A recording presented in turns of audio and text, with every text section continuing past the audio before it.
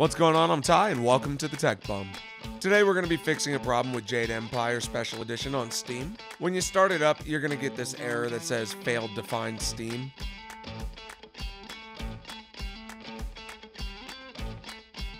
You're going to open up your little file explorer. You're going to this PC, local, which is C for most, and then you're going to go to program x86, and you're going to look for Steam.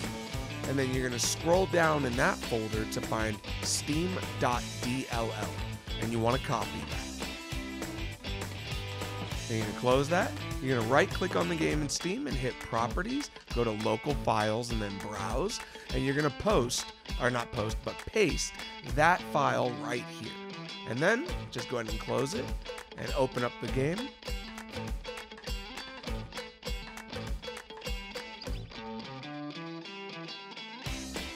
And there you go.